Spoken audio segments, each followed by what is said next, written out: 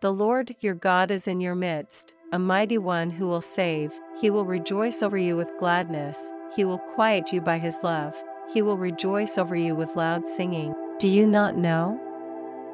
Have you not heard? That the Lord is the everlasting God, the creator of the ends of the earth. He will not grow tired or weary, and his understanding no one can fathom.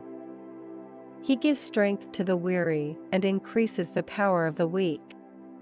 Even youths grow tired and weary, and young men stumble and fall, but those who hope in the Lord will renew their strength. They will soar on wings like eagles, they will run and not grow weary, they will walk and not be faint. What, then, shall we say in response?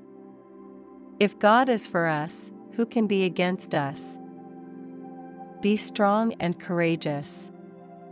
Do not be afraid or terrified because of them, for the Lord your God goes with you, he will never leave you nor forsake you.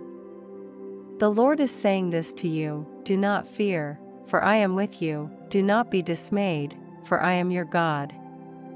I will strengthen you and help you, I will uphold you with my righteous right hand. Come to me, all you who are weary and burdened, and I will give you rest.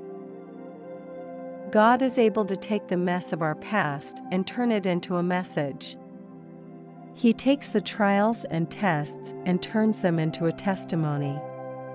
You can see hope in the midst of hopelessness, peace in the midst of chaos. You have a hope that the world does not have.